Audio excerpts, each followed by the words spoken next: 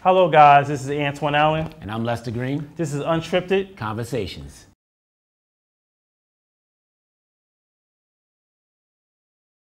This is our first podcast series. We started this series to give the film community a different view, a different outlook. Our first episode is called Act Like You Love Yourself. It's also the new book by Lester Green called Act Like You Love Yourself.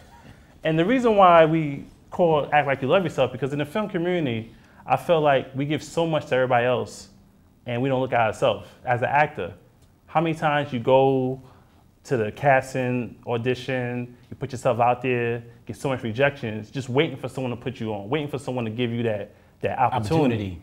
And you know what? We're in a different era now. Now you don't have to wait for nobody. You get your own camera, get your own crew, shoot your own films. So this message is for anybody that's an artist. You don't have to wait for anybody anymore, especially now. We have iPhones, we have cameras that's 4K, it only costs $2,000. So we came together and say, you know what? Instead of us waiting for someone to tell us we're great, instead of we chasing money, let's attract money. And this is a whole series about Act Like You Love Yourself. Lester got a book, Act Like You Love Yourself, and he's the author. He started his book. Why you even start your book? What made you want to start your book? Well, I wanted to give a voice to all the people out there who are struggling being an actor or just struggling in life. I think the book addresses various issues that'll just help you move forward in your life. And let's talk about some topics in your book. Okay, yeah, we could talk about the first topic. It's called Life is Too Short, right? It started with that because that's where I met Antoine on the set of his feature film, Life is Too Short.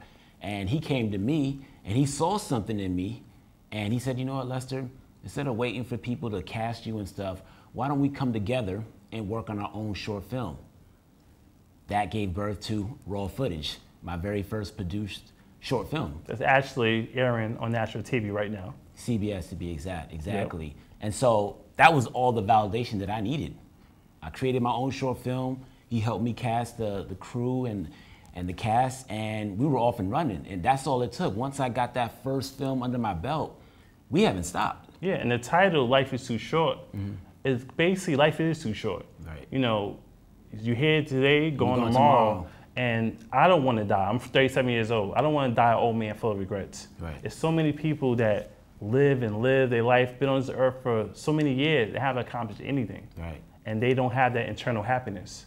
What's the next topic on your book? And then the next one is called I Got the Power. Because obviously, once you start gaining momentum and you start getting your stuff on national TV and you start getting into festivals and winning awards, then you create that self-power that comes from within.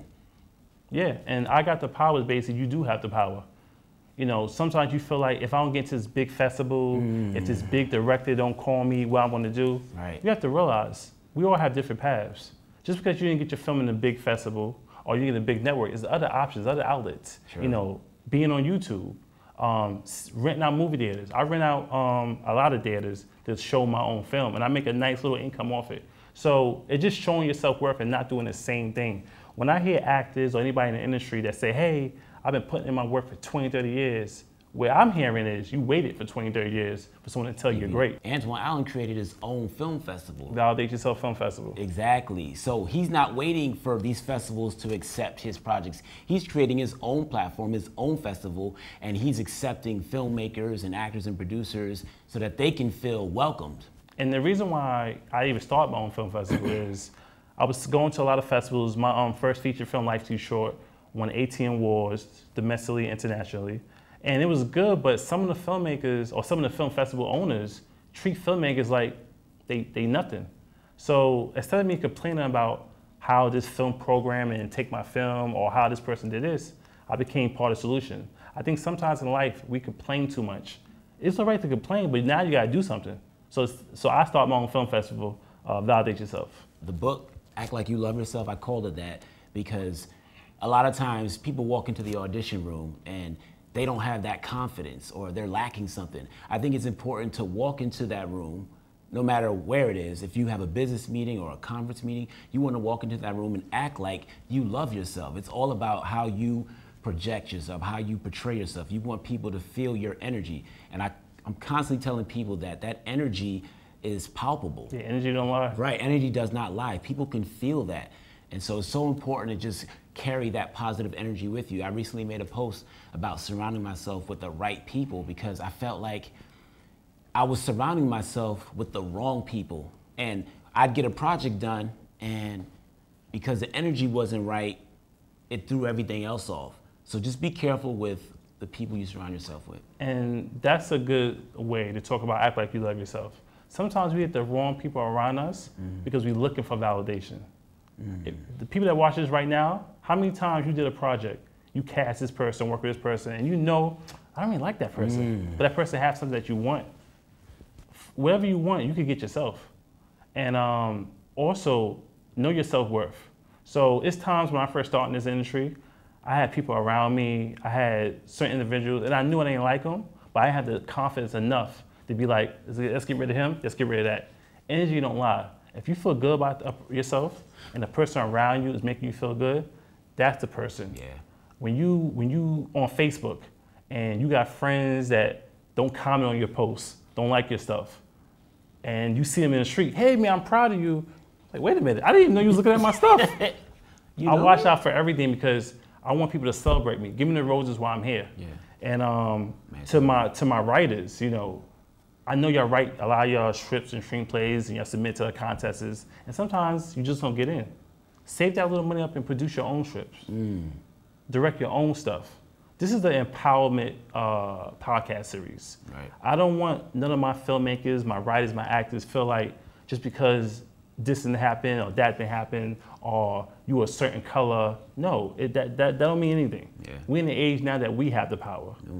Love that. You know, being on Film Courage, you know, working with them on the podcast series, you know, we're sharing the power. Right. Find great partners. What I love about Film Courage is I didn't have the money, I didn't have $100,000 or whatever money to have a scholarship to go to the NYU or the Best Film School. Right. But Film Courage was my teacher. You know, I've been watching Film Courage since I started, and I learned so much from the interviews, from the inspirations, and now, look at me now, I got a podcast series on one of my favorite publications. Nice. So watching this podcast series, I want everybody to know, act like you love yourself. Listen to your gut, listen to your feeling, trust yourself more. And let's get to work, let's make some films. Yeah. And get the right actors around you. Yes, you know, if you go to a film festival, you're gonna meet actors, you're gonna meet DPs, you're gonna meet editors. That's your crew right there. True. You just gotta find it. It costs a lot of money. Don't spend $20,000, $30,000 on a short film.